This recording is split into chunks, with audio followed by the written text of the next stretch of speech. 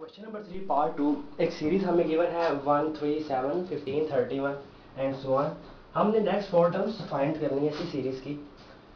सबसे पहले जैसे a1 फर्स्ट टर्म को हम a1 कहेंगे, फर्स्ट सेकंड टर्म को a2, थर्ड टर्म को a3 and so on a4। अब इसकी अगर हम ऑर्डर देखें, इसका ऑर्डर क्या है? इसका ऑर्डर यह है कि अगर पहली टर्म a1 हमारे पास 1 हो तो a2 है 3 किस तरह बनेगा? अगर 1 में हम 2 इंटू a1 ऐड कर दें, 2 मल्टीप्लाई बाई a1, तो 2 इंटू a1 जब हम ऐड करेंगे बनेगा 2 इंटू 1, a1 क्या है 1, तो 2 प्लस 1 क्या हो जाएगा 3। इस तरह a3 किस तरह बन जाएगी? a3 is equal to 1 plus 2 a2। Okay, a2 में हम a2 क्या है 3 है, 3 को 2 से मल्टीप्लाई कर देंगे, 3 2 6 एंड 6 प्लस 1 7। इसी तरह a4 किस तरह मान जाएगा?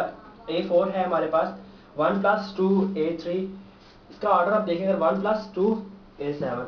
इस तरह हम एक और भी सा कर सकते हैं, अगर सीरीज वाइज हमें पता हो, a3 की वैल्यू पता हो तो उस तरह। अब a5 क्या है हमारे पास? a5 है 31, a5 क्या है 31। ठीक, तो ये किस तरह बनेगी? 1 plus 2 a4, 1 plus 2 a4। a4 क्या है 15 है, मतलब क्या आएगा 1 प्लस 2 इंटू 15, 15 इंटू 2 क्या होगा 30, और 30 प्लस 1 क्या आ जाएगा 31। किसका ऑर्डर हम देख रहे हैं किस तरह। ये तो हमें जो गिवन थी टर्म्स वो आ गई। उन्होंने कहा नेक्स्ट 4 अननोन टर्म फाइंड करनी है, तो अननोन टर्म्स जिसे हमने फाइंड करनी है, ये सोल्यूशन यहाँ से शुरू हो गया, लेकिन आपको मैं समझाने के लिए इसको ब्लू मार्कर से करता हूँ सॉल्व। a6 क्या बन जाएगा? a6 इज इक्वल टू 1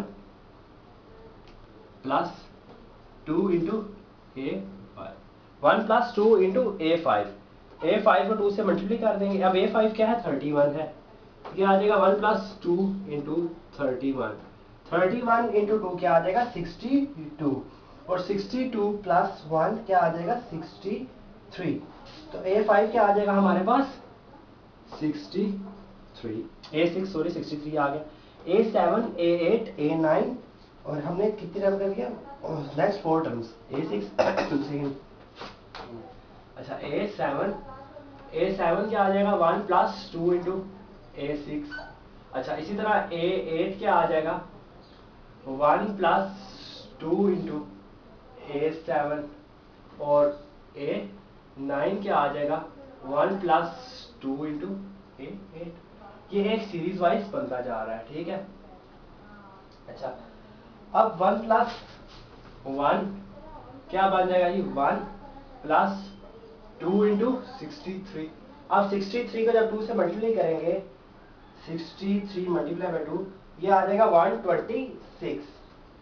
क्या आ जाएगा 1 प्लस सॉरी यहाँ पे ये आ जाएगा 126 इसका जवाब। 2 इंटू 63, 126 में जब ऐड करेंगे तो 1, ये क्या बनेगा 127।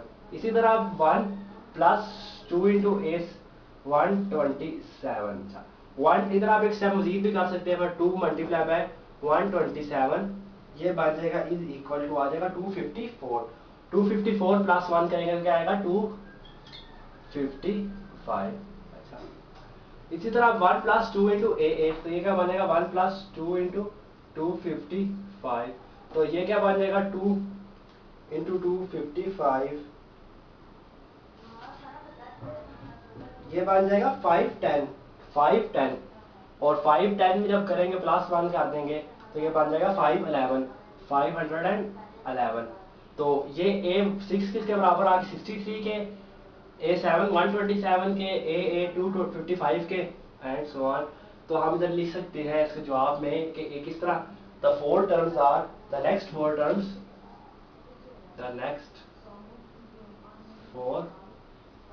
टर्म्स आर आगे हम ये लिख देंगे 63 127 255 एंड 511। ठीक, हमारा क्वेश्चन सॉल्व हो चुका है। अब इसी के नेक्स्ट क्वेश्चन की तरफ चलते हैं 3 के पार्ट 3 की तरफ।